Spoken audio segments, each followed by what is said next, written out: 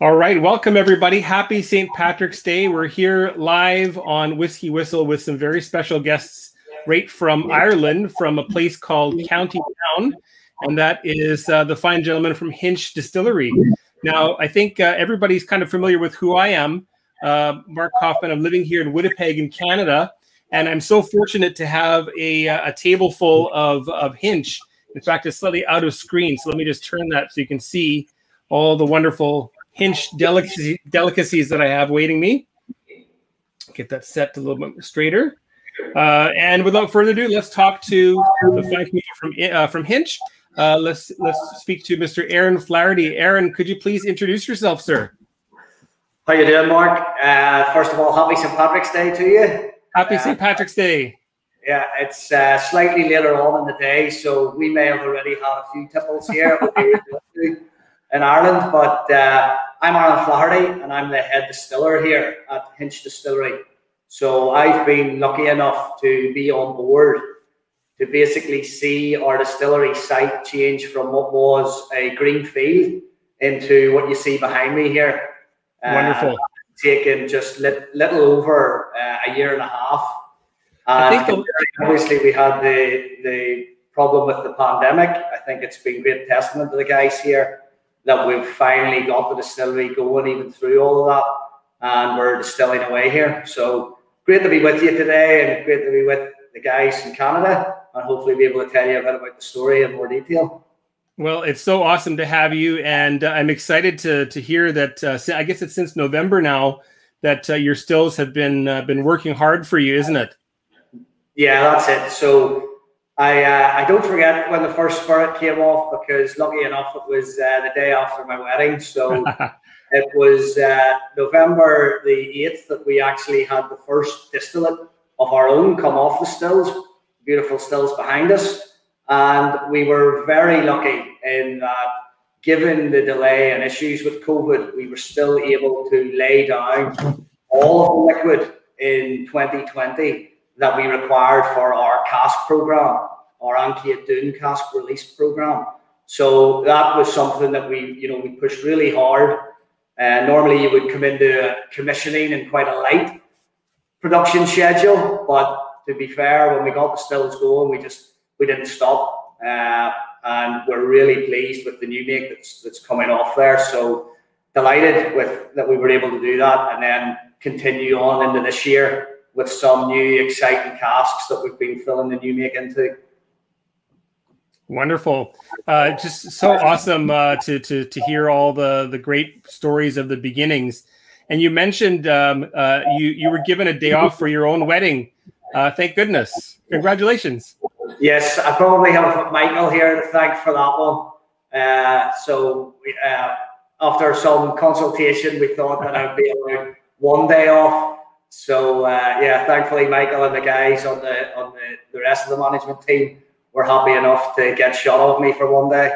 Fantastic. That's great. Well, and that's a good segue into the introduction of you, sir. So Michael, please tell us a little bit about yourself. Yeah, well, hello, Mark. Hello, everyone, and happy St. Patrick's Day. No, the rumor's not right. I am not Aaron's glamorous assistant. I'm actually the international sales director. So I look after the company sales around the world. So globally, I'll take a fair bit of credit for opening up the 20+ markets that we're now in around the world. Canada, actually, with Craftwork, were one of the very first export markets that we were with Jarka and Greg there. Did a great job coming to the London Whiskey Live. So actually Canada was ahead of the States and many of the other markets that we're now in. We're delighted to be there. We just started to make some good inroads, and we recently had one of our whiskies listed with the LCBO. So Canada remains a bit, there's a great affinity with Canada in this part of the north of Ireland. So for lots of really good reasons, and we think our whiskies will do very well there. And this is why it's a wonderful opportunity for us to present the whiskies, both the core range and some of, as we call them, the outliers, which will be coming, all good, kind of sexy stuff on the way from our distillery. And, legitimately, it's great for me to be here with Aaron, because he makes my job that so much more easy and interesting bringing these wonderful whiskies to whiskey consumers around the world. Well, that's just amazing. And now I feel like maybe I should speak to you as Mr. Morris. Would that be better, or just Michael? What do you prefer? Oh no, it's got to be Michael. If you say Mr. Morris, I'll be looking around for my father. All right, perfect, wonderful. So let's maybe just jump in and get started with the small batch, and then we'll talk about a little bit about the origins of your brand. I'd like to hear a little bit about that, and I'd like to hear about the fact that you are unabashedly basically sourcing and blending these fantastic, delicious, amazing Irish whiskeys. And so we'll talk a little bit about that, which is, I think, really refreshing, because I know that there has been some, whether it's in Canada or in Ireland or wherever, there's been some companies that kind of pass off a whiskey as their own when it didn't even make it themselves. So we'll talk a little bit about that, and we'll talk about. I'd like to hear a little bit about maybe it's something like how many barrels have you got already stocked away, and I'm wondering if there's any of these now. I don't know how to say the name of that cask program again. Let me sort Ankeden. So it's Ankede Dún. Ankede. And basically that is Irish for the first down, and down being Dún in the sense of county down rather than the opposite of up. So basically what we were trying to say that is the first spirit to come from ourselves. We're very proud to be part of County Down region. Has a strong distilling tradition. If you look back when Irish whiskey really set the bar 100 years ago, and so County Down was at the epicenter of that. And it's great to see now more distilleries coming online in County Down, because it's something that, particularly here at Hinch Distillery, we're very proud of the ebb and flow of Gaelic people between Scotland and Ireland. And at County Down here, we have, quite a unique spot in that we're, 20 miles as the crow can fly to Scotland itself. And there was traditions passed back and forward between the two. So a big part of our ethos here at Hinch is that, yes, we are an Irish whiskey, but we look back and reflect on those traditions that were passed between centuries. And certainly myself, I started in Scotch, and, I have a real idea of where I think our spirit should be. And we're trying to basically say that, yes, we may be Irish, we may be triple distilled, but what we expect that new make to be is full of character, really bold, and what people might expect from a typical Scotch double distilled.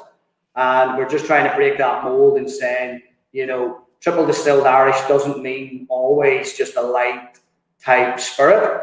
You can really play about with what we've got in here and the equipment that we have to really bring about a change to consumers, where Irish whiskey brings much more of a choice to them. And that Ankede Dún program was really, we wanted to reflect that, the character of the spirit coming off really had to be something there that we really wanted. And I find it really sits in that malty, grainy, but there's also a lovely blackcurrant note off it. And it's, got us all really excited. So wow. So I have to ask. Those casks still left. So how many are left? Well, we had 161 casks. Greg and York over in Canada were one of our very first customers. I'll give it that. Closely followed by me and then Aaron. But I think we've around, of the 161 originals, and it's the first and only time we'll do it, we've only 40 left. 40 left. Yeah. I think, it's a little known secret that not only do I operate this YouTube channel, but I also run the local Winnipeg Whiskey Club. I think we might have to maybe have a chat later on about maybe seeing if one of those can be earmarked. We'll talk about that in the future with the help of Greg and York. I think that would be just amazing. Of course, there'd be a long waiting period, right? We'd have to wait about a good 5 or more years, I guess. Yeah, so what one thing, obviously Irish whiskey, like Scotch also, it has to be 3 years matured, but we wanted to put something down a little bit further than that, you know. So what we're actually offering up as part of the cask program is 5 years maturation. Now, if you purchase one of those casks, you can then decide to keep it for as long as you want, basically. Mm-hmm. Yeah. There's just a small surcharge on warehousing, and it really is small, because I know personally, I certainly won't be touching mine for many a year yet. So I look forward to that. But yes, that option is completely available to you, where anywhere from a 5-year minimum to what you decide, or how long you can keep your hands off it. Well, that's really incredible. And as I said, we'll talk about that in the very future. And I'd like to, of course, offer a toast to Hinch Distillery for St. Patrick's Day. Cheers, gentlemen. Cheers. And I apologize. I only have one single Tua Irish whiskey glass, and it's on loan to a friend in the Winnipeg Whiskey Club. So I'm stuck with my my other whiskey glasses for today, unfortunately. So cheers. Cheers. Launch it.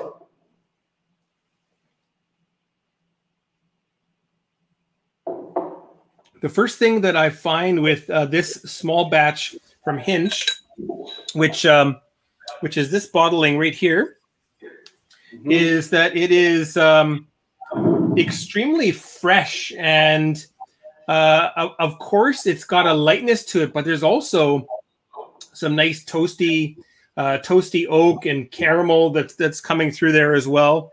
Can you maybe just tell me a little bit about this particular bottling? I see that it's 43%, which is fantastic. I think a lot of, most of the entry, I shouldn't call that entry level, but most of the beginning points for Irish and Scotch and Canadian distilleries is 40%. So you beef that up, but I'll let you talk so I can listen. Yeah, okay. So the story with the small batch, and when we go through all of the expressions here, I'll just give you a little link as to the thought process behind, because you mentioned earlier that this liquid you see in front of you, we have sourced. And we have no problem in saying that, because what we did was we went out and we were very specific in what we were sourcing, because what we want to do at Hinch Distillery here is sort of take you on the journey right through from conception through our new make to our own young single malts and beyond. It's not very often you get to do that with a whiskey and a brand. So that's something that we wanted to be absolutely integral to what we're doing. So rather than try and potentially bring something back from a yesteryear, a brand like that, we wanted everything to be Hinch, but we wanted to be part of the journey. And this Hinch Time Collection is the start. So what we did, we sourced specific spirits, always bearing in mind where this connection would be, what we actually do from the distillery. So we've got here a small batch. It's blended with. Now, obviously that's grain and malt spirit in there, and you touched on it earlier on there. Yes, there is a lightness, but there's that toasty, malty, that comes through, and that's because of the high malt content in it. So we've actually went for a 25% malt, 75% grain, and this is matured all in ex-bourbons. So again, the link to that will be that looking at our cask inventory when we lay down our new make, I would like to think that up to between 75 and 80% of all my new make will go into ex-bourbons. I'll then look at that remaining 25 to be different casks, because the other thing we don't want to do is have everything in ex-bourbons, and then of course what happens with some Irish brands is, and then you worry down the line what you put it into. I want some of our new make fully maturing in other casks rather than the ex-bourbons. But this one is a sort of tip of the cap to the fact that those bourbons play such a significant part. And with that, in the spirit, you get those lovely vanilla notes. You get it's a sort of sweetness there. There's a light toffee, but it's light. It's not like a dark caramel. It's a light toffee and that vanilla. And when you go for the taste, it's really delicious. Again, very refreshing.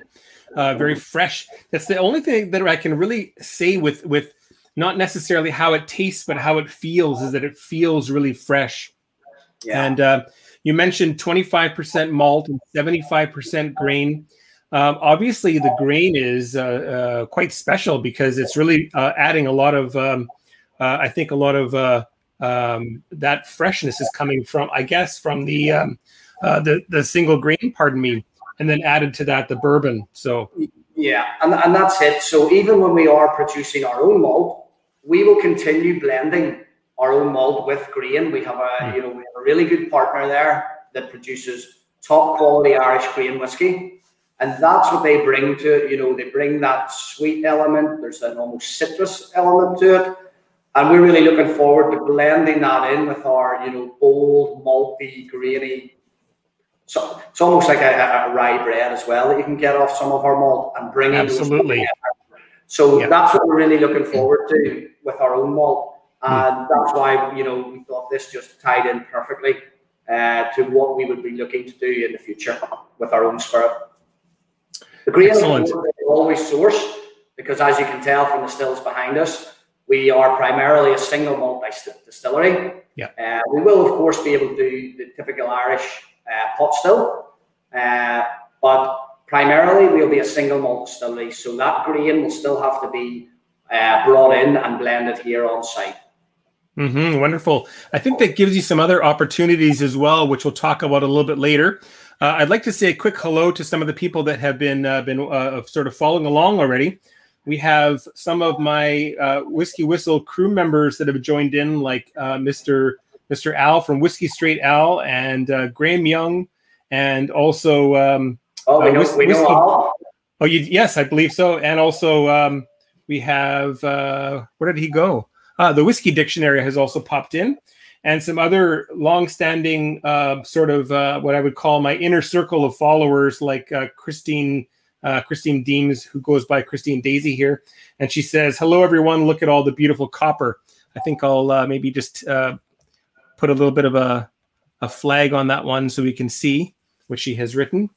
Yes. I think that's it. First of all, I mean, it's incredible that I get to spend today with you on St. Patrick's Day, but not only that, you're actually at the home of your spirit, which I think is really significant, that we're on St. Patrick's Day and we're celebrating a saint who has been given the rank of the same as the original 12 followers of the man, Jesus, and the spirit not only is with him, but it's also with you in your distillery. So pretty amazing. Not to put a biblical spin on it, but it is certainly a major holiday on every liturgical calendar for Catholics and Lutheran and so on and so forth. So anyway, again, happy St. Patrick's Day. Yeah, well, we probably feel quite fitting that you've actually joined us on St. Patrick's Day, because we also have the tale that, of course, St. Patrick is laid to rest maybe 6 miles from the distillery. Oh, that's incredible. So it's probably quite appropriate that on St. Patrick's Day, you're probably here at the distillery that could well be closest to his final resting place. So yeah, quite appropriate. Amazing. Well, when I come and visit, I will have to sort of maybe make pilgrimage to the resting site of is it Padraig in Celt Gaelic? St. Patrick. I think it's Padraig, right? Anyway, Padraig would be the Gaelic for Patrick. Yeah. I see. Yes. Anyway, so fantastic stuff. Now, pardon me. I wanted to mention the bourbon casks. Now, you mentioned in your Ankeden, the casks, you use Maker's Mark casks. Is that the same for some of your other bourbon expressions, like the small batch? So, no, obviously, with the small batch and being sourced liquid, those casks, that would have been laid down before we had influence onto the choice there. So the Maker's Mark was specifically our own choice. Yeah. Again, that was all intertwined, if you like, with the story of Hinch Distillery here. And I mentioned earlier on that ebb and flow of Scots and Irish. So when we really delved in, as I'm sure a lot of your followers know, with the story of bourbon, you know, Ulster, Scott people have quite a big influence within that. And when you look back, one of those such people was William Samuels Sr., who came from Scotland, settled in County Down here, and then was one of the first to travel from Derry across to the States, became a distiller, and then his family line basically continued into Maker's Mark. So when we were looking for bourbon casks and a distillery that we really, because we do want to be very particular here, one about the character of the spirit and two about the wood in which we're sourcing. So it just seemed like such a natural fit to go with Maker's Mark. You know, great quality bourbon and, you know, a great link to both themselves and the distillery here in this part of the world. No, it's incredible. Well, that's very interesting that that you've got that the history again with Maker's Mark that links all the way back to Ireland. And personally, I think Maker's Mark makes incredible bourbon, and I think anybody would be lucky to get their hands on Maker's Mark bourbon casks, bourbon barrels. In fact, I know for a fact that there are distilleries even in Canada that really want some Maker's Mark bourbon barrels, and they just can't get them because it's just too competitive and not enough to go around. Especially, I always hear about the Maker's Mark 46 barrels that are very rare and desired.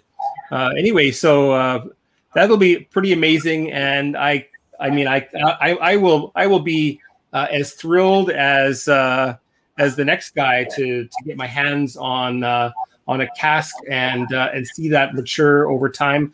I might have to use some of my friends to help with that endeavor. So again, we'll discuss that at a later time. But let's move into your 5-year-old double wood, and I'll pour that one for myself. These are really beautiful bottles, by the way. I love the fact that they're a little bit stout, and they're also not exactly plain. It's actually got your entire beautiful branding on the glass itself. What is this interesting quote on the bottom of the bottles? It says, what does it say? It says, the whiskey that understands time. That understands time. Please explain. I want to know how that ended up on the bottle. So Derek Hardy, the marketing director here at Hinch, this was very much his stamp on the original branding. And everyone knows about whiskey that the key element is that you have to be patient. You know, there's nothing happens with whiskey quickly. It matures like most people, matures well with age.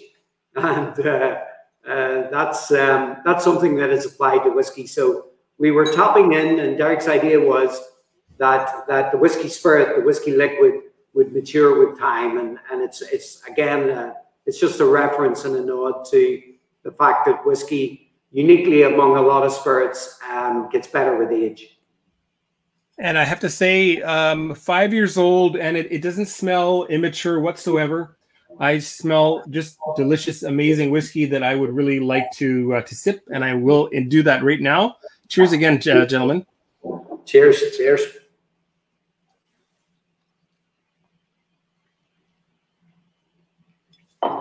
So you mentioned this is double wood. Now, what are the two different woods that are used for this particular expression?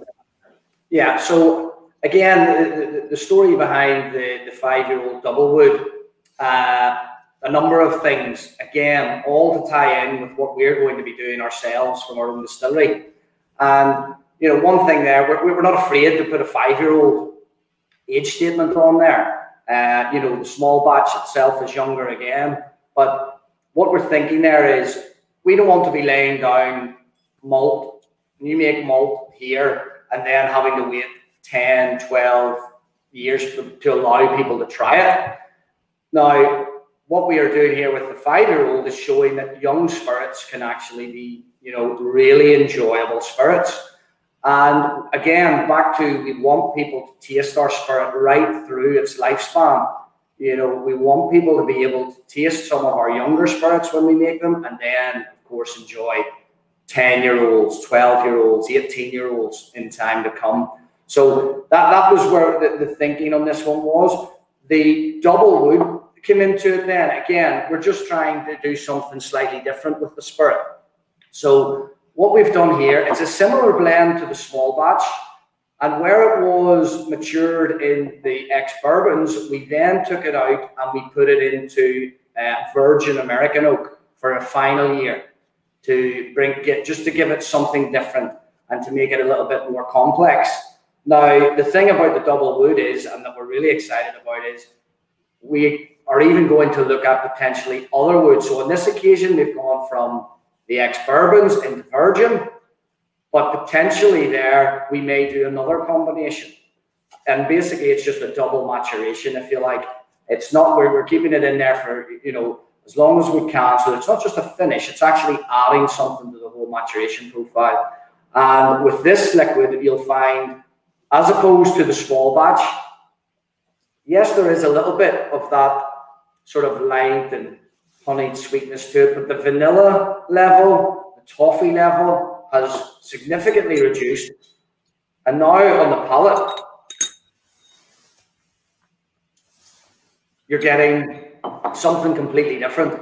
There's a white pepper spice to it there now, and that's obviously lending itself from the new wood. So it's really it's made the spirit quite complex and well rounded. And again, this was at 43% ABV, or the 86 proof, but you don't get that alcohol burn or anything like that coming through. And again, how we set the ABV levels of our spirit will totally be dependent on ourselves when we come to sample them, when we come to try them, because we don't want to just set that everything we produce will be at, you know, a level, because then you're actually not doing the spirit any favors and actually tasting and sampling what it's best at.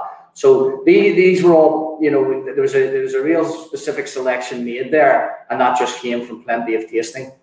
So really pleased how the 5-year-olds has turned out, and again, we look forward to bringing out, you know, those younger statements as people know that it's our own spirit coming online. It's really amazing, and I get an interesting, I don't know if you have candy apples where you are, but a nice tart apple dipped in a red candy glaze, and you eat it and your mouth gets all red. But so I get a really nice candy apple, and then also some very nice sweet mint, and you mentioned pepper, nice white pepper coming through as well. Quite lovely whiskey. Yeah, can I also say, Mark, that this whiskey, the 5-year-old in particular, which has become a real winner for us in the international scene, is almost getting referenced as a bartender's whiskey, because although this is beautiful in the Irish style of sipping it, maybe with a drop of water or not, as the case may be, but because of those strong flavors coming through, it's a beautiful whiskey for cocktails. So this whiskey is, for instance, going really well in the States, and pre-COVID, this was getting a reputation as a bartender's whiskey for mixing in classic whiskey-based cocktails. I can see that. I think that would be ideal, because, you know, it's got everything. It's got the sweetness that you want in cocktails, and it's also got some natural tartness, and you know, there's a astringency, a bitterness that will survive no matter what kind of mix or what kind of garnish you put in there. And no matter what kind of cocktail you mix, you'll know that it's a whiskey cocktail. And I think that could become a person's favorite. Let's say like a Hinch, old fashioned, for example, or what's what's the cocktail? Is it a Boulevardier maybe that you can mix with whiskey and not gin? But so I think that would be really amazing. And I'm certainly not a mixologist, so for me, a nice cocktail is just simply something like that that 5-year-old the Doublewood with a cube of ice and a little bit of club soda, no garnish, and that's for me, that's ideal for the summer. And I'm going to try that when the weather warms up here. I think that'll be great. I've done that, and it works well. Which one? I'm sorry. The one you were talking about, just with a double soda and ice. Yeah. Because the whiskey flavor comes through still tremendously well. It's very refreshing drink, and what I like, one of the key elements, it's dry. It's not sweet. Yeah, sweet on the nose, but it's very dry in the drink. Mm-hmm. And I think, I mean, you must know if you like that whiskey and soda, the highball style. They're just so drinkable that they're almost dangerous, because I will go through a couple of those. If it's hot outside within let's say half an hour, and there's no turning back from that. Well, even outside of the cocktails, we actually call the small batch and 5-year-old danger whiskies, because you open the bottle and it's hard to put it back. I think a mint julep would be nice too. Thanks, GWiz99J. Awesome. Well, this is exciting. So we've got 13 people following along, which is a nice crowd for an afternoon in Canada. And of course, this will live on after the fact, and hopefully we'll see a little bit of a boost. Maybe, I hope. I can't say that. I can't be too proud of myself here, but I think hopefully a few extra people in Canada, and especially locally. I'm here in Manitoba. We don't have any Hinch yet. So hopefully some of the big wigs at our Manitoba liquor and lotteries see this video and think, time to contact Craftwork Spirits and get this on the shelves. Let's hope. Let's hope so. All right. Sorry, there was a question there I see about the base characteristics of the new make, because I sort of touched on it earlier. So I think it was Jason Whiskey Wise there. So just to let you know, so what we're finding and what we're getting off on the new make, as I say, we wanted to be, we're a single malt distillery. I want us to sit in that segment, if you like, of the flavor profile and the wheel there. And what we're getting is a real malty, grainy.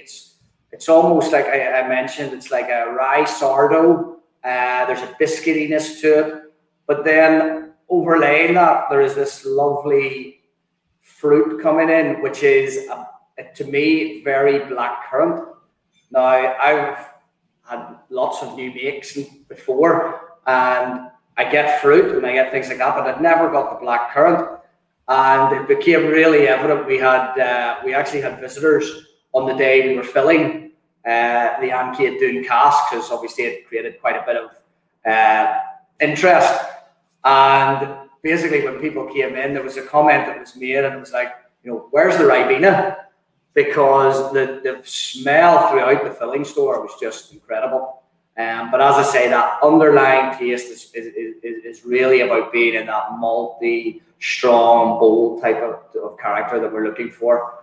And we've only even started distilling, really. It's from November.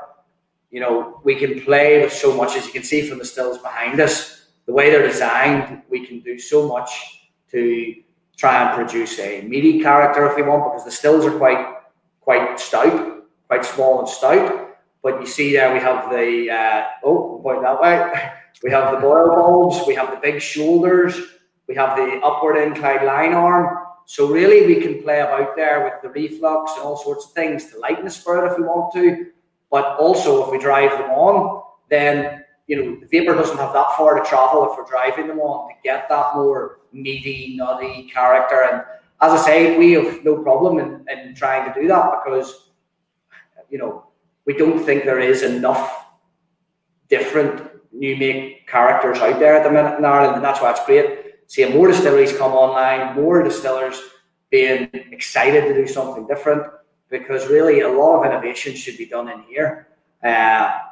Sometimes we think outside, of when the spirit's made, how do we be innovative now? But, you know, this is the place that we can play around as well. Wonderful. One question I have to ask is, so when you are distilling single malt versus single pot still, probably you'll have to, let's say, do a week or 2 weeks of single pot still and then go back to single malt. Have you done some single pot distillation already? No, we haven't done any pot still here at the minute. Now we have the setup there in that normally in a traditional single malt distillery you will just have the lauter tun that you bring your grist straight into. But here at Hinch we have the mash conversion vessel and the lauter tun. Now even with our single malts we use both. Again, we're hoping that can help us with a lot of, you know, extract and flavor enhancement. But that pot still will probably be more of a, let's say, more exclusive and something that we're looking to do maybe as a special release rather than being a core part of what we're doing here at Hinch. Main thing will be about single malt. Well, that's also surprising to hear, and also interesting that that'll be a very special type of Hinch that comes out that says single pot still on it. Now, I noticed that, you know, I guess in the past I had assumed that single pot still was essentially malted barley plus unmalted barley or green barley, and just those two things alone. But now I see, having tried a couple of other single pot stills like Drum Shambo, I'm not sure if I'm saying the name correctly, but they use something called Irish Barra oats. Does that mean you can use any grain in single pot still distillation? Yeah, so the way that the technical file is set out at the minute, trust me, a lot of distilleries are also challenging the technical file, because the way that the legislation reads it as is that you have to have malted barley and unmalted barley. Those have to be at a 30% minimum level in the mash bill. Okay, so either one of those has to be a minimum of 30, or sorry, both of them have to be a minimum of 30. You can play above, but 30 is the minimum. But then you're only allowed 5% of AN other cereal. So that 5% is where you start seeing people bringing in oats and things like that. Now, as I mentioned earlier, this is something that's probably being challenged by a lot of the distilleries who primarily look after, and well, when I say a lot of the distilleries, probably more of the smaller independents. You know, if you think about, you know, Red Spot and things like that, they're quite content with the technical file being as it is. But other of the smaller ones are looking to bring out mash bills that they found from many years ago, and they're challenging the fact of these proportions. But as I say, for us, we can sort of sit back, look at that one from the outside in, see where it goes. Hopefully, you know, it'd be great to allow a bit more freedom there for some of those distilleries. But as I say, that would really be just a you know, something special that we're looking to do in the future, because it's uniquely Irish, and you know, we would want to do some form of spirit to appreciate that. Now, I jumped ahead and I poured some of the Hinch 10-year-old sherry cask finish. So this is what I am currently sipping. And great that it's 10 years old. And you know, another question that I have. So this is triple distilled. So again, this would tell me that, well, if that has some single grain in there, then that single grain must have also been triple distilled. Is that correct? Yeah. So everything that would be coming from our partner here in Ireland, that all fits into that bill. You know, because it's something again that you majority see is distinctly Irish, being triple distilled. So yes, that all plays a part in the columns and the number of times they go through. Now, this is, I mean, among the three, I mean, of course, this is getting very, very extremely delicious, but it's still got this really amazing, nice astringency that I think this would also do extremely well in cocktails. This is lovely. Well, I think what's quite evident about the, you know, the 10-year-old sherry that we brought out, again, this was all by design. You know, it's not a sherry bomb. It's not, you know, sometimes, you know, I appreciate sherry finishing on whiskey as much as the next, but sometimes it can overpower the actual whiskey character itself. Whereas I think this just marries quite nicely in the fact that, yes, you pick up those typical sherry notes. You know, people think of those sort of stewed fruits and things like that. But there is, you know, you still are able to appreciate the other characters and flavor profiles within the spirit. No, really, really lovely. And I think, I mean, obviously, when your distillate comes of age, it will take on its own identity at that point in time. But you know, this is really, really nice because it's got such a balance that it's not overly sweet, it's not overly tart or dry or savory.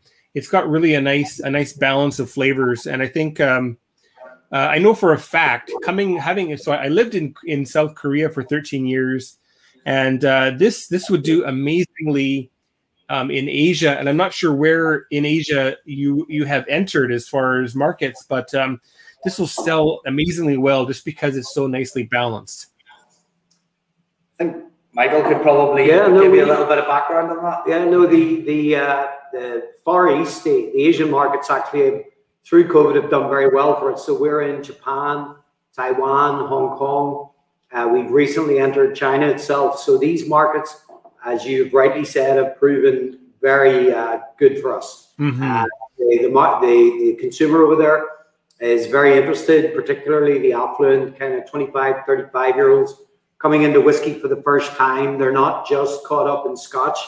They're very interested in what new styles are coming. And obviously Irish whiskey, although we in many ways predate Scotch before Prohibition and so on, when Irish whiskey was dominant, but it's about the new world. It's about the fact that there's a great renaissance happening in Irish whiskey. 10 years ago, there were only 4 distilleries in Ireland. There's now 38. And the reason for that, yeah, it is incredible. We're number 36, I think, is our proud number. But it's clear that the renaissance is happening not because of the fact that there's no interest. It is the huge appetite for new styles, and Irish whiskey's in a really weird way the new kid on the block, and lots of interest around the world. And in Asia, that has proven to be very much the case. Now, so here's another thing that I'm curious about, and I haven't really been keeping up with the recent history and, let's say, changes in any sort of legal changes or whatever. But when you think that that these, I guess, 34 distilleries have come about in the last decade, and just thinking about Canada and its new distilleries and how that all began, and it really came from a change in legal status and a change in distilling minimums and this and that and the other that really opened the door to, let's call it, craft distilling for a lack of a better term. But so was there kind of a legal change that sort of led the opening of the door of opportunity for new distilleries in Ireland?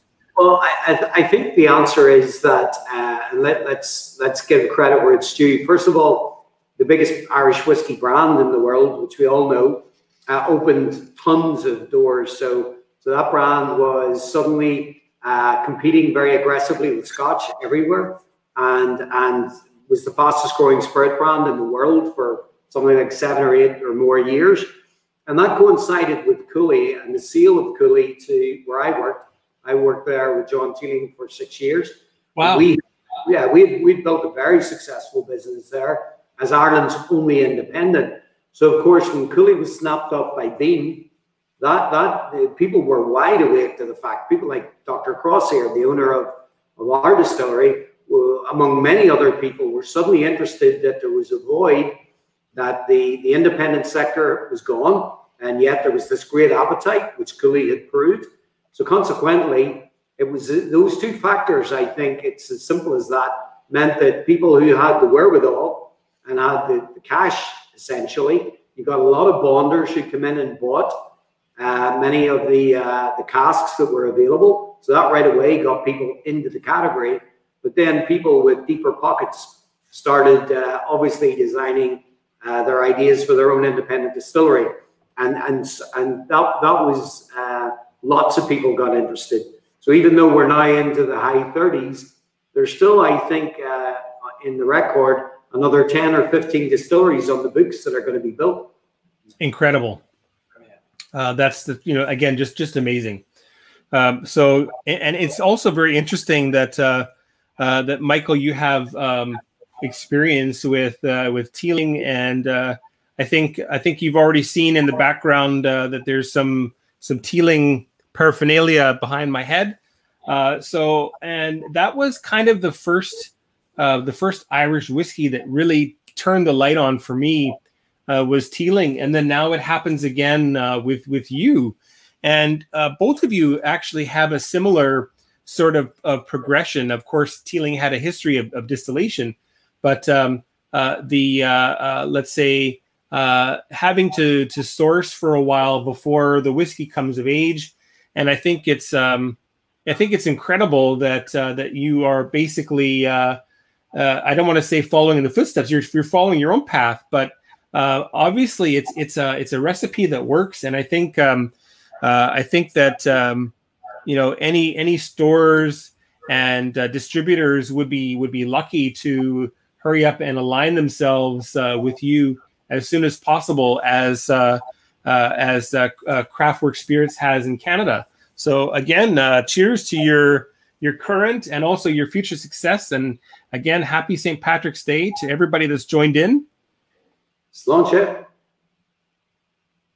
And yes, please let's all tip our hats to Greg and Yarka Winters for bringing this incredible whiskey into Canada. So cheers to you guys. Yeah, cheers. And I will endorse everything you said there, Mark, that we have no problem. We know the Teelings well. We were, to a degree, inspired by what they had achieved and what they are achieving. And that's a good model to follow. And certainly when Dr. Cross, the owner here, put the business plan together, starting with buying the casks and then laying down the foundations to a distillery, right up to and including them bringing Aaron on board, a well-regarded person on the way up. Yeah, it's all to do with, we are not, yes, we're very content to be a member of this dynamic category, but we want to lead the way ourselves here in the north, and I think we're making a good start to that. Fantastic start, absolutely. Now, I want to share a little bit of a slide in a moment, but just to get back to you, Aaron. You have certainly you have the academics behind you. I guess that was from, I've heard, Strathclyde Strathclyde University in Scotland, where you studied chemical engineering. But obviously there must have been some influence both from certain people and also certain, let's say, certain distillates and certain whiskeys that have been sort of in your work history. So can you just maybe talk about what's been the major influences, either in certain people or certain whiskeys, that have sort of shaped your technique and your style? Yeah, well, I was very fortunate that I came from Diageo. So when I had actually finished chemical engineering in Scotland, I applied to Diageo and was lucky enough to come on board with them. Now, Diageo at the time had 27 Scotch malt distilleries. There was just as the thoughts of Rosile were coming online. And I got my first placement with them in a place called Elgin. So I had obviously studied in Glasgow, and for a minute I thought, oh, well, that's okay. Elgin's about half an hour from Glasgow. Then I realized I was confusing it with Erskine. and Elgin's actually what I would class as almost Scandinavia. So up I went to the very north of Scotland and worked from the technical centre up there in Moray House. So that was excellent, because what it allowed you to do was work in basically any of the malt distilleries, because everything was serviced from Moray House.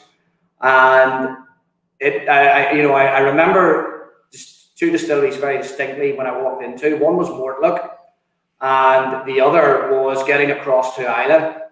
When we actually didn't think we would make it in. I'm sure if anyone who's flown from Glasgow to Islay knows, the plane, instead of coming in like this, will come in like this, almost at its side, because of the winds, and you're in such a little propeller plane.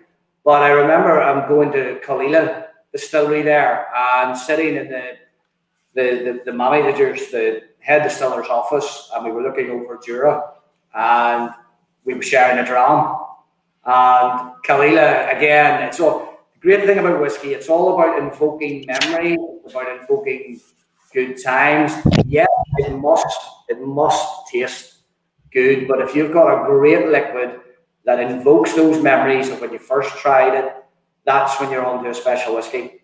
And to this day, Killala Distillers Edition and things like that, I just love. I know Lagavulin is one of the classic malts, but for me, whether it is that sentimental thing, that's a spirit that really got my attention. Then you flip to Mortlach, which is in, Dufton there. I can see someone got the correct, or in fact, it's yourself, the correct name. But, seeing something like that and the wee witchy and how that operates, it's, Mortlach it's not a Blair Athol on the tourist route. It's not a Cardew or a Glen Ord, but when you go into those distilleries, it gets your mind going, and the smell of a malt distillery, that's just when you fall in love with it. So that was a great thing. I was then lucky enough to work actually in a maltings at Burghead.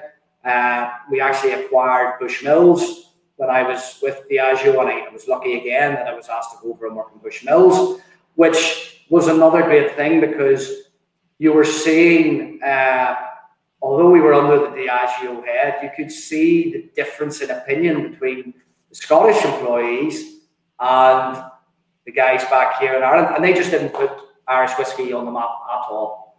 They just, simple as that. For them, Scotch was it, and that was it. And as being someone from this part of the world, that immediately made you think, well, hold on a second.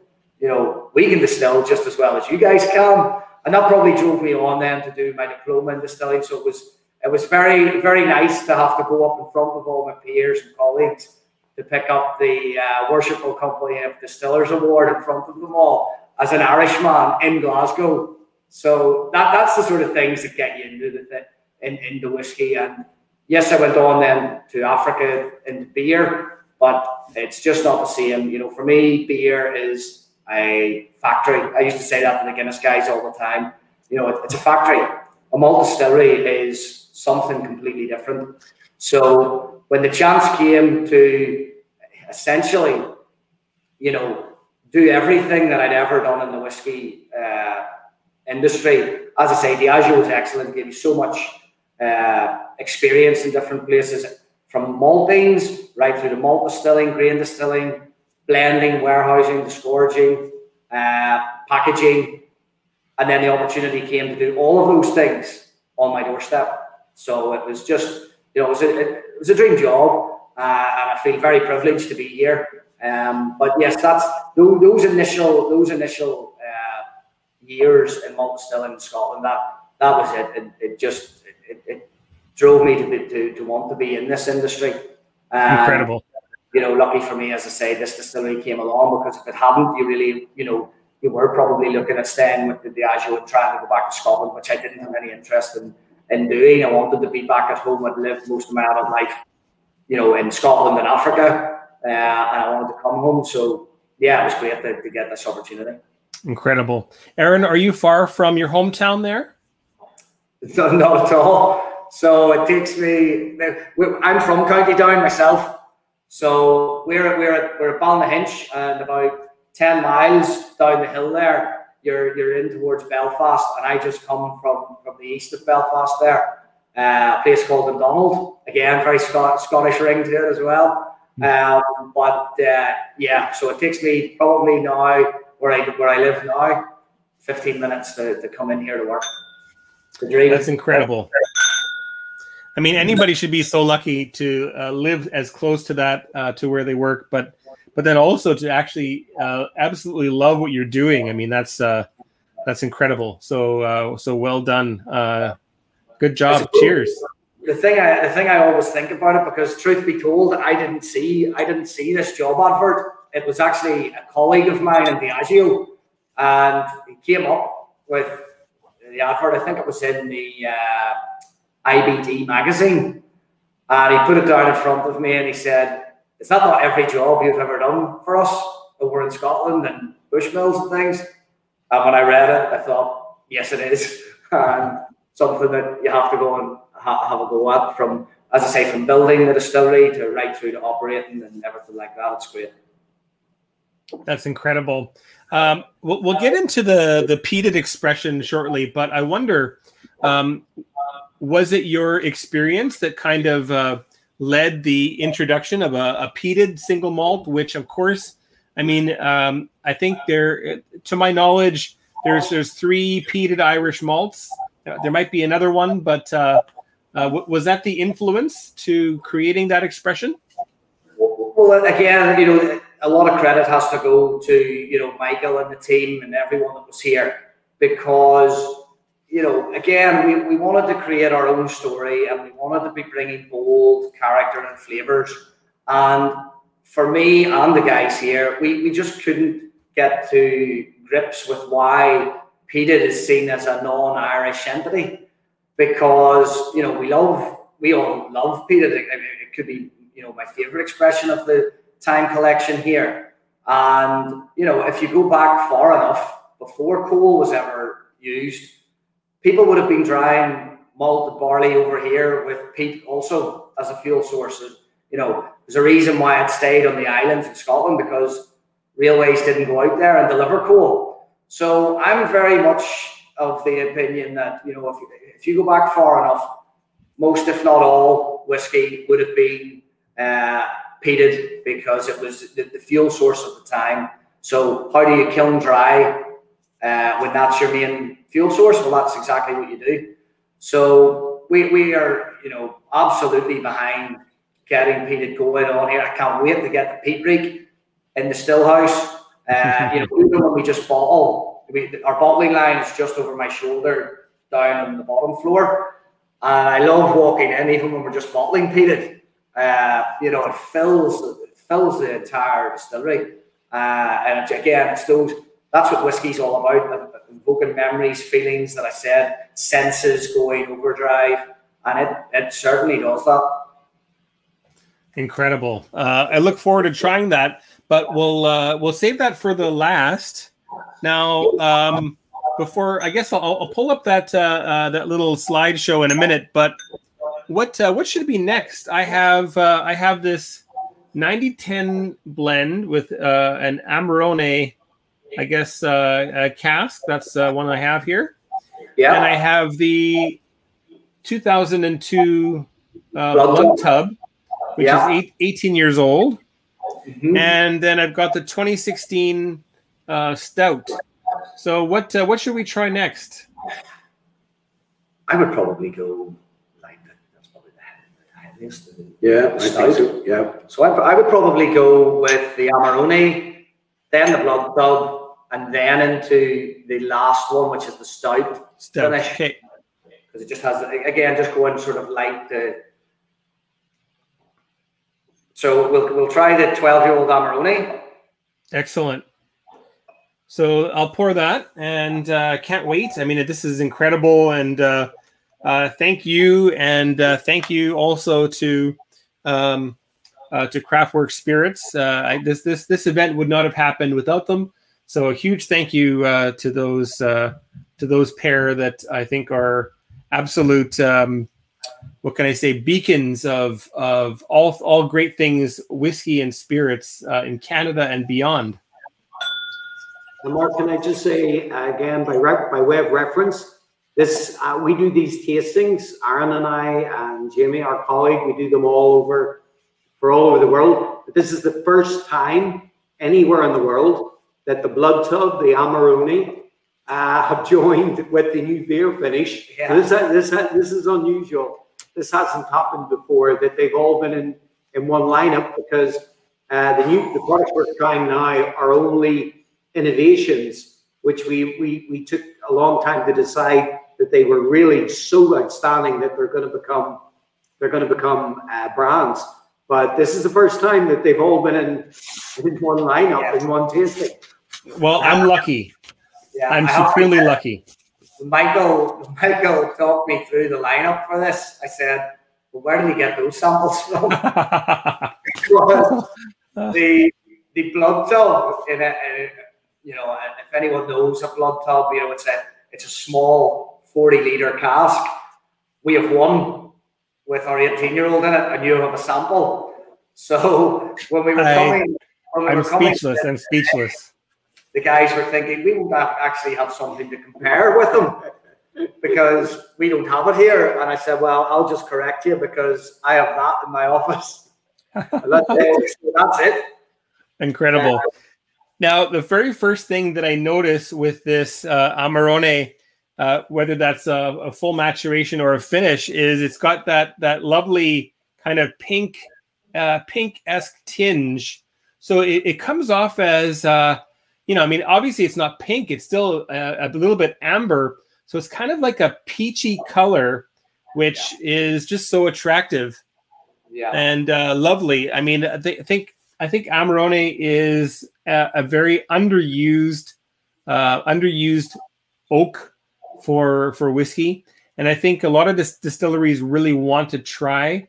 And incredible that you're playing with that already. So that's fantastic. But tell me a little bit more about. Please pardon me. I'm so excited. I can barely speak. Please tell me a little bit more about this one.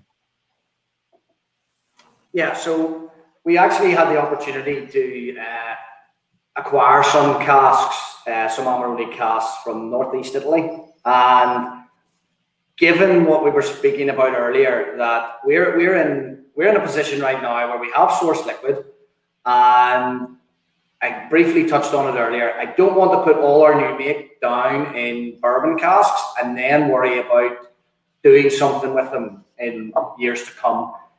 The whole inventory of our new make should be in and fully maturing in specific woods to different proportions, so that you're always able to pick and blend and choose. That's the beauty of doing that with your new make. So anytime we had a chance to acquire some quality casks, we now have the chance with sourced liquid to put it in and see the influence that it'll have.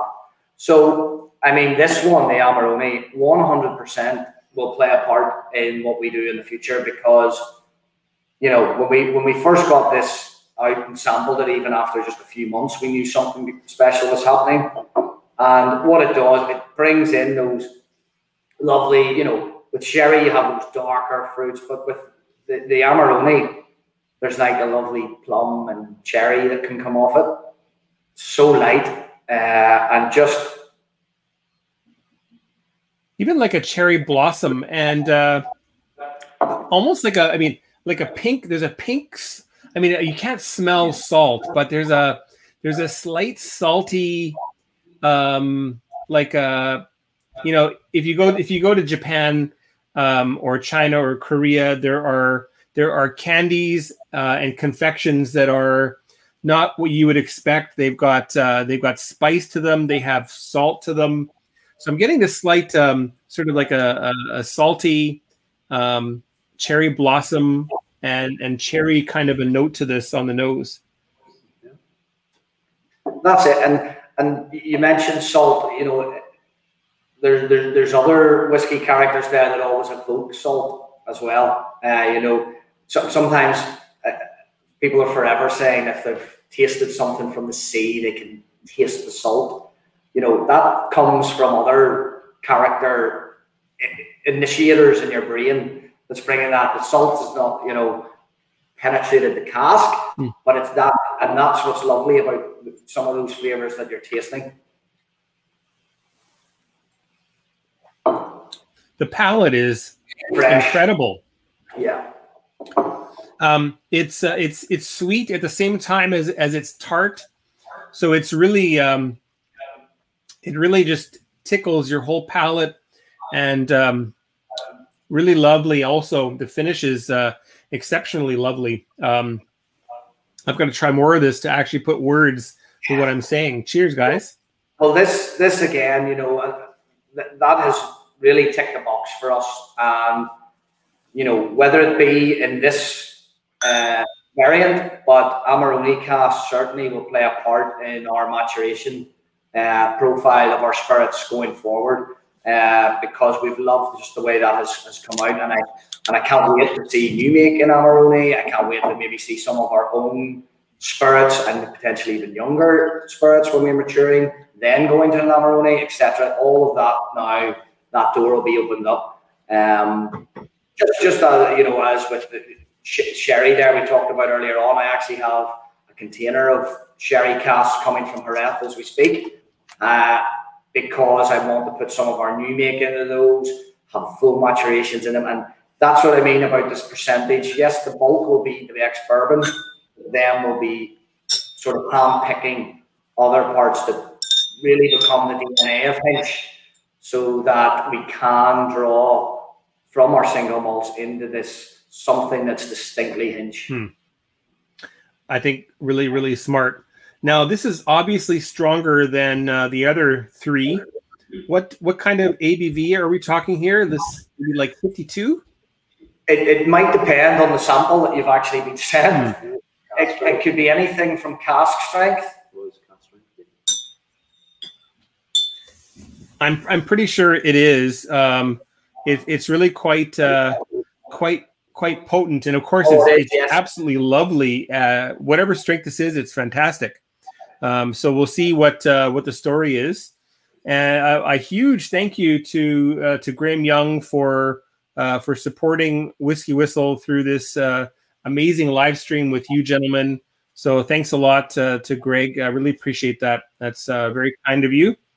That'll go towards future WhiskyWhistle glassware. I think I'm going to be doing the Tua with my logo on it at some point, because I think if you're going to be enjoying Irish whiskey, you got to use an Irish whiskey glass, I feel.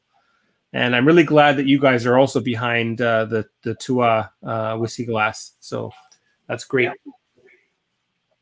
I'll wait to see what Yarka and Greg say about the strength of this. There's no mention of it on this little label.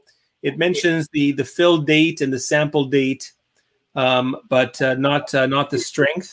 Yeah, but so we're drinking the cask strength also, and from memory that was around 54. 54. Okay. Yeah, my guess is that we're enjoying the same strength, but when you add water, it's really interesting because it really invokes, it really accelerates a lot of these cherry blossom and subtly salty notes that are coming through on the nose for me. And like raspberry and lemons and a little bit of what spice am I thinking of here? Cardamom. Cardamom. It's got that slight like lemony and sweet edge to it, which is. Yeah. But again, this is something that we, when we're talking about strengths of spirits, you have the cask strength there because that was the sample we drew, and we were putting it out like that. But again, that's not to say that we would actually release it cask strength. I know in certain parts there's a real furore about everything should be cask strength, but you just hit the nail on the head there. As soon as you've dropped in some water there, you open up something else. It's chemistry. That's some things are more soluble in water, some are less. Yes, so you would know, of course. That's entirely. I mean, It's an argument sometimes that when I hear, oh, everything should be at cask strength, I think, well, then you're not really developing into what the spirit can be itself, because some are definitely better with water. Absolutely. And some aren't. And it also, I mean, there's an inherent problem with that, in that you have no idea what kind of water the consumer would be proofing the whiskey down to their desired strength with. It could be tap water, which contains too much fluoride or other minerals. It could be a very mineral rich spring water, which will maybe soften it to a degree that you hadn't initially desired. So for me, that's an issue. Is that I mean, cask strength is amazing, but I mean, how do you teach people? I mean, I know that the whiskey community is behind this, but the type of people that are watching here today, like Welsh Toro and Graham Young and Jason and myself, Greg and Yarka and everybody else that's here and that are watching after the fact, you're watching whiskey reviews and live streams on YouTube. You are a whiskey nerd. You're a whiskey geek, and nobody in the general population will understand what you're doing, and they will never do it themselves unless you are with them all the time. So it's a really hard thing to try to get everybody on board with this. So I don't know. I mean, I love cask strength, but I really appreciate when a distillery says we are proofing this to what we think is ideal. So try that.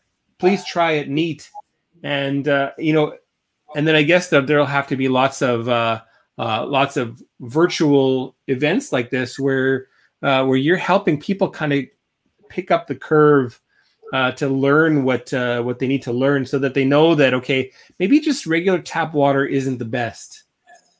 Anyway, that was a very long soliloquy. I'll send that over to you and have you comment on that. Yeah, well, that's it. It really is the responsibility of the distillery, the distiller, their blender, to be tasting the spirit, because really what you've got to do is you've got to make a judgment. And trust me, because what your personal feel isn't always what is correct, but you have enough sensible minds, noses, tastes around you, that you're able to rationally go through and decide on really what should a spirit be bottled at. On a sort of, it's not quite the same, but a way to sort of put it in the picture is, when we get new make coming off the stills, we don't all go around the spirit receiver, take a sample, nose, taste, and think, whoa, that's it. You bring it down with water, and really you should be nosing and taste at 20%. And that is because at that sort of level, different things will come out, and off notes specifically come out at that. So if you're nosing at 70%, or even you go down to 50 or whatever, you mightn't pick up something that when you go to 20 is quite relevant. And all of a sudden you think you're putting out good spirit, and you're not, because it's masked. Well, on the other side of that, when the spirit has matured, there are things coming there that may not even be coming out into the nose until you put a little bit of water into it. There's things you could be masking. There's things that you really want to put out there. So it really is, it's down to you to really put that due diligence in. And when you've went that long and hard to produce the spirit, I think it's only right you give it the time and individually select what that proof should be that you put it out at. I think I am fully with you there, and I think everybody can understand that. I mean, I certainly respect distilleries like Kavalan in Taiwan, who focus a lot on high proof cask strength releases. But I've tried them side by side with their multi cask 46% or 54%, and I think that as a nerd, I love trying the different single casks, but I also really appreciate having something that is absolutely ready to serve, ready to enjoy, that you can serve to a guest and there be no kind of, oh, this is too strong. It's ready to go, and it really presents the distillery, I would say, in a wonderful light. And then after that, okay, now you've tried the 46% or the 43%. This one's a bit stronger, so take smaller sips and see if you like it. I think that's a great way to approach it. So anyway, love this Amarone. This is just it's crazy. I was going to say it's crazy and incredible, and I said in crazy. So, anyway, and in crazy whiskey.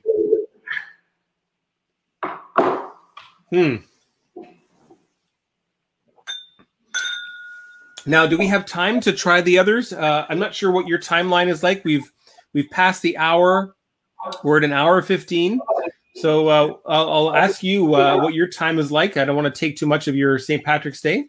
Yeah, so we have another 10 minutes. We have another 10 minutes. 10 more minutes. Okay.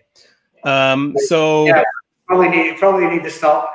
We'll try and stop digressing and the other things, and maybe just talk you through these ones. But yeah, I think the next one you want to try is the blood tub. The blood tub. Okay, we'll give that a go. Honestly, I'm not even. I don't even know how you've got that sample genuinely, because no one got a sample. Yeah, I feel very lucky again. I mean, this is crazy. So this is an 18-year-old in a blood tub, which is a smaller type of cask. You mentioned, is it 50 liters? I think you said. Yeah, I'm not sure if you get the color differential here, but basically the large bottle I have on the right was the 18-year-old, and this smaller bottle was after being in the blood tub for only 6 months. So wow, just on the color, but on the nose, if you had the 18-year-old beside you as well, the difference in the nose. Now that sample, and that's how I know how rare they are, that was actually taken last year. That liquid is still in that blood tub. Oh my God. we have a sample, and it's 100 ml sample coming to the distillery, because obviously our warehouse is getting built at the minute, so we have to keep our casks off-site. So we're getting a sample drop to bring up, because that has now been in the blood tub for 14 months. What you've got was in for 6. So I really want to try that, the whatever you've got now. I want to try that, because what I'm smelling here, which is just amazing for me with my Danish heritage, is that I'm getting some amazing licorice coming off of the nose here, like insane licorice. It's like the not your typical licorice that you get in Canada or USA. This is like European, great, amazing licorice that makes you stop and enjoy and sit and chew your licorice for a while. This is really impressive. Yeah, so I think that will also be that's at 56%. Again, if you've taken the sample from, which I know probably Michael took, from my own bottle. So that will be at 56. But again, even at 56, it's not like it's an alcohol burn or anything. But I'm sure when you put some water in there, again, it'll open up. But amazingly fruity. It's got like guava and some different tropical fruits, a little bit of papaya, some very, very ripe, like white peach, and then this interesting licorice that's woven through. Yeah. So this tub was actually, this blood tub was actually constructed from a sherry cask. It had Oloroso sherry in there for 8 years before it was basically deconstructed and made into a blood tub specifically for us. It literally was a one-off from some friends we'd met at I think it was Dublin, Whiskey Live. Yeah. So unfortunately we couldn't do that this year, but you know, they put it, so it's French oak, and again, you know, what you're tasting there was 6 months in. What we're going to have here up at the distillery will now be 14 months in, and you know, we can't wait. You've got a bit of an interrupt. I've got a visitor. Okay, head on outside. I'll talk to you later, sweetie. She's 5, and she's just a gorgeous, wonderful little human being, and I love her. But come in and help some. Oh, this is just amazing. I think this is really hard. I think for any distillery in the world to match what you've got going on here. Recently, I had some Bushmills 21-year-old at a friend's, and I would sooner have this in my glass than that. And I know that you work there, so you know, I think you can appreciate what I'm saying. Is this is just mind-bogglingly good? Yeah, it is stunning. It really is. Well, yeah, I mean, again, we're not hiding behind anything here. So you know, if you get your thinking cap on and you think if that's an 18-year-old single malt, where that potentially could have come from on the island, there's things there. But what we're saying is, you know, between what the liquid was before it went into that cask and what has come out afterwards, it's night and day. You know, it's just added something so special. So yeah, really pleased with that one, and that I can't wait to try it. And then that could be something quite exclusive, because we're talking 50 bottles potentially. Wow. So, if take out the 5 for myself, 5 for Michael, 2 for me, you're talking, you're down to 40 for. Wow. If Greg and Yarka happen to bring any into Canada, then I will absolutely put a bottle of that blood tub into one of my Winnipeg Whiskey Club events, which I think it would be mind blowing for people. So I think that's a no brainer. Love it. I'm gonna give this I mean, it's just a little sample, but I gotta kiss this. Yeah. Oh, beautiful. Yeah. Well, maybe, but just before you go, I'd like to just try a little bit of the peated single malt with you, and we'll just have a little bit of a toast, and then say so long to you, gentlemen. No problem. We'll keep the Imperial Stout finish for another day. Sounds good. But I think I did see a question asking, would it be available in the UK? And the answer would have been yes to that. Yeah, so the beer finish is actually going to be in the UK next month. So it's going to be bottled and ready for sale in Ireland and the UK in April. Amazing. Well, that's great to hear. I can't find that comment, but you mentioned it, so that's super. So this peated single malt, 43%, and I mean it's quite nicely peaty. Yeah. So the malt itself would be about 55 parts per million phenol level. Now that's of course when it comes to the distillery. And then basically how you distill, how you treat that will determine how much of that phenol level that comes through. But what I like about this spirit, and it's exactly what we'll be looking for here, same high level of phenol on the malt itself. But, you know, I talked earlier about my love of Kalila and things like that. Right. Again, I think uniquely with what we have behind me here, the triple distillation allows you to come, I think, out with medicinal levels of phenol and brings you much more into that smoked cheese, smoked meats, which for me is just so much more welcoming. You know, even on the nose, yes, there's a lot of peat there, but when you then go on the palate,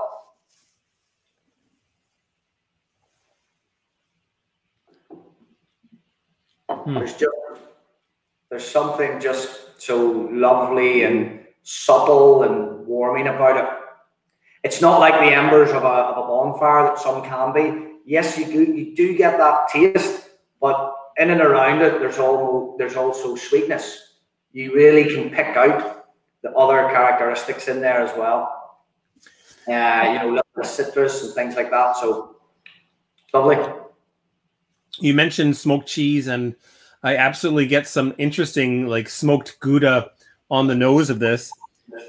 And the palate, you're right, it's very subtly peaty at first, but when I hang on to that in my mouth for 10, 20, 30 seconds on the palate, the peppery, peaty smokiness really builds, which I think is I think that's what peat lovers really enjoy is the crescendo of smoke as you chew on your whiskey. Yeah. Mark, if anyone remembers the Connemara version of it was called Turf Moor, which in English from the Gaelic is big peat. So Turf Moor, which was heavily peated, it was very young. That was in my Cooley days. And commercially, my goodness, we sold that everywhere. And it was people who love peat, in particular Islay Scotch, come into that in big numbers. So that's why commercially we were very interested in seeing could we get something similar going. And it's something that obviously with this type of whiskey now available, Aaron will be no doubt beating the high bar that this kind of whiskey creates for us. But very interesting and stands up alongside Islay Scotch whiskies all day long, I think. Absolutely, it does. One question that a lot of people have who are aware of the nuances between Scotland and Ireland, the question that they have is this Irish turf or is it Scottish peat that's used to dry this malt? No, so we're in quite a unique position here in the north of Ireland in that any of the malt that I acquire for the distillery will come from UK or Ireland. We're in a unique point here in the north of Ireland. We're part of UK, but of course we're part of Ireland. So I always say that our malt should always be the best quality that we're looking for. You know, I totally understand other distilleries when they say it has to be Irish malt, but I am more from it has to be quality first. And if there's something that just doesn't happen or go well in an Irish harvest, then you're maybe getting something else. So especially when it comes to peated malt, very specific, has to be done right. And again, traditionally, you will see more of that peated malt being created in the likes of Scotland or the north of England. So I'll always source for, first and foremost, who can give me the best malt. So it could be Irish, it could be from the UK. We'll keep it, obviously everything will keep between those, but that is solely dependent on sampling, seeing what is out there, and making sure you're getting the best malt for the spirit. And it's amazing that this is the lightest of the range. So obviously there's no color added here. That's quite a pale color, and for me, of course, that's a mark of a real integrity-minded distiller. Yeah, well, that's it. I mean, it's single malt. Single malt sits at for me, that's why I'm passionate about this place being a single malt distillery. It's the top of any whiskey. Again, I totally respect everything that's done in Ireland, especially around pot still. But for me, single malt is the high bar. It is for me the creme de la creme of whiskey. And I don't think there's enough of it in Ireland. I don't think we have enough of it, to be honest. So it's absolutely right that, again, totally in keeping. When I put spirit out from the distillery in 4, 5, 6 years' time, people aren't expecting to see it chocolate coloured. And that's something that will develop with good wood management and for the older spirits. But for now, absolutely, we want people to taste as is. It's a young spirit, but just taste what that brings. And again, it really flies the flag for young spirits. And I think if you're a new distillery, then absolutely, you must be flying that flag because it's what you're going to be bringing out to consumers first, allowing them to try it, and then see your progression through the years. No, it's really quite a lovely peated whiskey. It's really amazing. Something that I would absolutely want to throw into a lineup of Islay single malt peated whiskeys, and you know, there's a couple of companies in Canada and USA that are also doing peated expressions, and there's peated whiskey from India. So I think this would really fit in nicely with that sort of an event, and I think it'll open up the door to people to think, there's some great peated whiskey from Ireland too. So this is just fantastic. Hats off to you, gentlemen. And if you don't mind, I'm just going to share one final screen here. And I apologize. We've had such a great chat that I haven't been able to sort of manage the photos that I wanted to share.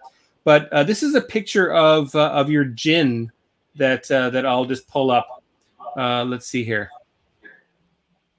There it is. And if you could maybe just tell me a little bit about this particular gin and what's unique about it, and then I think we'll say again, happy St. Patrick's Day and close out our event. But what's unique about this gin for people that are interested in gin and creating cocktails with gin and so on? I think it's only fair that we pass this one to Michael, because he actually was one of the founding creators of the actual liquid, the recipe, and everything like that. So I think I'll give him his place on this one. Yeah, well, thank you very much. Thank you very much. So just very quickly, because I know we're wrapping up, but it was myself, actually my brother-in-law, Michael Stewart, and our marketing director we mentioned earlier on, Derek Hardy. It's primarily his baby, but we came up with the recipe by playing around with the botanicals, and we had one eye actually on the North American market where we were sure that a juniper heavy gin wouldn't do. So we went more down the citrus route. Lemon verbena was one of the really new to me botanicals that we brought into the mix, and we played with the botanical mix, juniper low, London dry style, and the rest is history. In 2020, in fact, the 9th Wave Gin, starting with that gold medal that it won at the Gin Awards in London, is the world's most awarded gin 2020. That's true. So it just goes to show my wife's right when she says maybe I'm a bit too fond of gin, because it showed we know what we're doing.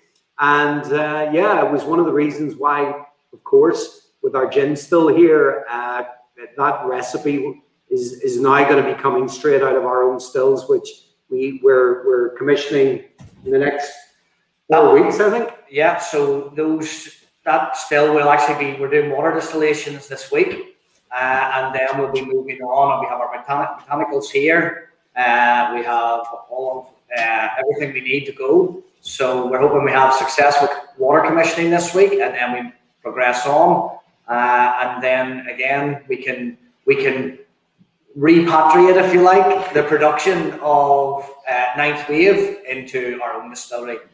That is an incredible story. And, you know, I only have one single gin review in my archives from a local producer called Two Brewers.